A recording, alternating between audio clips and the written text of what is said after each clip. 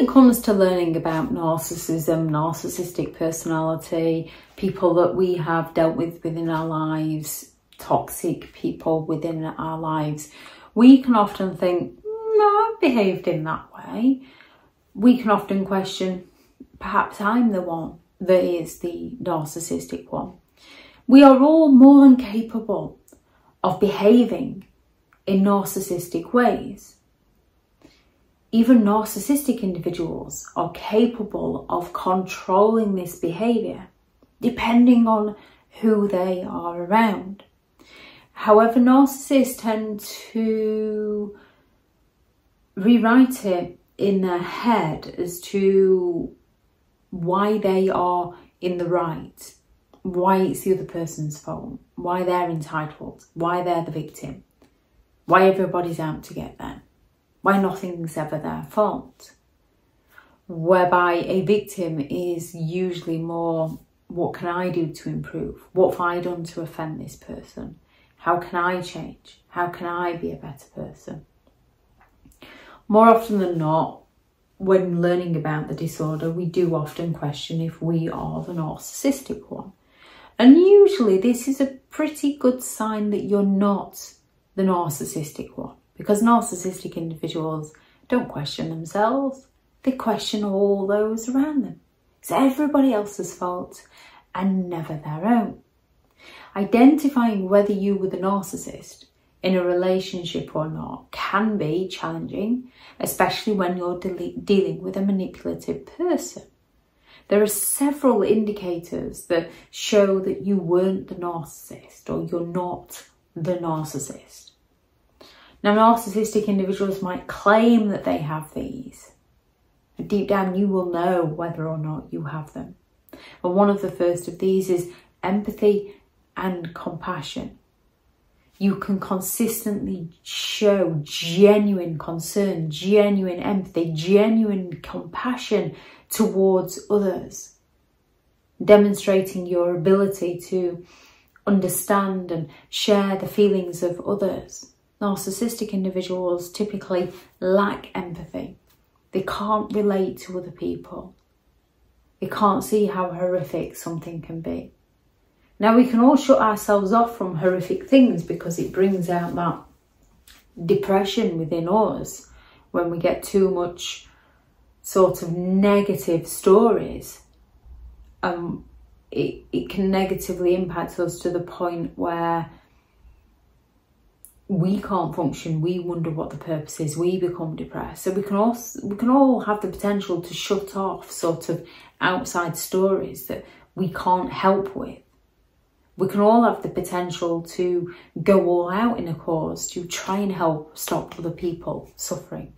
Narcissists will use this to their advantage so that they can exploit those people. Accountability. Being able to take responsibility for your own actions. Being able to apologise and make amends when you're in the wrong. And more often than not, if you've dealt with a narcissistic person, you will find yourself saying sorry for things that you shouldn't even be apologising for, yet believing that you're the problem. You will find yourself apologising way too much to people. And you might hear people say to you, what are you saying sorry for? And it's been programmed into you to apologise, to take the blame, to take the responsibility. Narcissists often refuse to accept any form of responsibility. They just shift the blame onto anyone and everyone else for their shortcomings. They find a scapegoat to pin the blame onto because nothing is ever their fault. So if you can take responsibility for who you are as a person, your mistakes, your behaviours, if you say something and then think, oh, was that gaslighting? Didn't mean to gaslight them. And then you're able to actually recognise that behaviour. We can all be in a situation where we know full well somebody said something. We've even got the evidence on our phone and they're telling us that they never said it. And we're saying, yes, you did. And then you show a narcissist the evidence and then they go, wow, didn't realise we had to save everything to use against each other. Or wow, you've been through my things. They twist it and turn it onto you at every given opportunity. And you can feel like you're the narcissistic one when dealing with a narcissistic behaviour, because how they manipulate your reality is the methods that you will then say to try and show them and prove that they're lying. So you can feel like you're the narcissistic one. And if you feel like the narcissistic one, you're usually not. Respecting other people's boundaries. Narcissists feel entitled to do as they please. They have no respect for other people's boundaries. These are just a game for them to take down, a challenge, a bit of fun. And they go all out to manipulate people. Narcissists go all out to violate other people's boundaries, seeking that control, and they will go all out to manipulate other people's boundaries to get their needs met. If you can respect other people's boundaries, yes, we can all be offended. When you've done oh so much for someone and you say, hey, can you just help me out with this? And they turn around and say no. We can all think, hang on a minute. Especially if we don't think it's that big or it's going to be that much out of their way. But then we usually have the empathy to sort of recognise we don't know what's going on in their life. I can just ask somebody else. Yes, we can all potentially guilt trip unintentionally, now and again. With a narcissist, it's a permanent pattern of behaviour. It's who they are. Consistent behaviour. Now, when you're around a narcissist, you might find your behaviour becoming more irrational and inconsistent, because some people are hell-bent on bringing the worst out in you. But if your behaviour is usually genuine and predictable, if you promise to do something and you follow through on those promises, unless extreme circumstances happen, like you're delayed in traffic or your money fails to hit the bank account, but then you go and work to come good on your word. Narcissists just gaslight and claim, I never said that. Narcissists often display erratic and unpredictable behaviour. You never know where you stand with them. They swing between idolising you and devaluing you. And yes, people can have sort of mood swings, but you get to know the patterns. Things like hormones play a big part in this. So it's down to hormones and not personality. Having mutual respect. When you have that mutual respect for other people, you're more than likely not a narcissistic individual. Narcissists respect no one. They seek relationships that feed their ego and validate their sense of superiority, rather than those based on mutual respect and equality. Now, you can be very respectful of people and treat people very well, and then you can also respect how dangerous and toxic a narcissist is and take a sidestep away from them. Genuine, authentic relationships, when you try to form and maintain genuine relationships based on emotional connections and compassion and accountability and healthy boundaries and consistent behaviour, you're more than likely not a narcissist. Narcissists use people for their own personal gain, and once they've used somebody up and bled them dry, they move on to a new source of supply.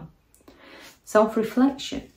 When you can engage in self-reflection, where you're open and honest with who you are and your behaviour, and question yourself and work to improve yourself, work on growth, work on self-improvement, more often than not, you're not a narcissist. Narcissistic individuals rarely to never engage in genuine self-reflection. They're very resistant to change. They only change temporarily in order to manipulate someone. They already believe they're superior. They don't believe they're the problem. They think you're the problem. And then, yes, you can feel like you're narcissistic when you begin to recognise that you're not the problem. It was actually them. That does not make you a narcissist. Narcissists genuinely believe that they're either the victim or the hero in this situation. Nothing is ever their fault. If you go around thinking, oh, if I hadn't have done this and if I hadn't have done that, you're looking for the answers, you're looking for the self-improvement. Narcissists go around going, if they hadn't have done this and if you hadn't have done that, it's always somebody else's fault. Recognising these traits within yourself can help affirm that you weren't the narcissist in the relationship and support your journey towards healing and further personal growth. If anyone has any thoughts on this video, please do add those into the comments for people reading through. Thank you very much to all the returning subscribers and your continued support with the channel. It's greatly appreciated. If you are new to the channel, I'm Elizabeth Shaw. This channel is all about narcissistic behaviour to give you more understanding of the people you might be dealing with within your life, how to handle yourself around those people if you cannot go no contact, and different methods to find what works for you to help you understand and overcome narcissistic and emotional abuse. If you do find the information helpful on the channel, please do subscribe. If you are looking for further help and support in understanding and overcoming narcissistic and emotional abuse, I do have several online guides available, and those teachable links are in the video description. If you're looking for someone to speak to, I have partnered with BetterHelp, and their sponsored link is also in the video description. I do also have several books out on Amazon. 15 Rules to Deal with Narcissistic People If You Cannot Go No Contact, a Narcissists Handbook, which is the ultimate guide to understanding and overcoming narcissistic and emotional abuse, how to create boundaries around those who have no respect for your boundaries, and the new book, which is out now, which is the hilarious and horrifying memes and meanings to give you more understanding of narcissistic and emotional abuse. They'll be in the description also if you'd like to go and check those out. Go out there and create the day that you deserve, because you do deserve to have an amazing day. Bye.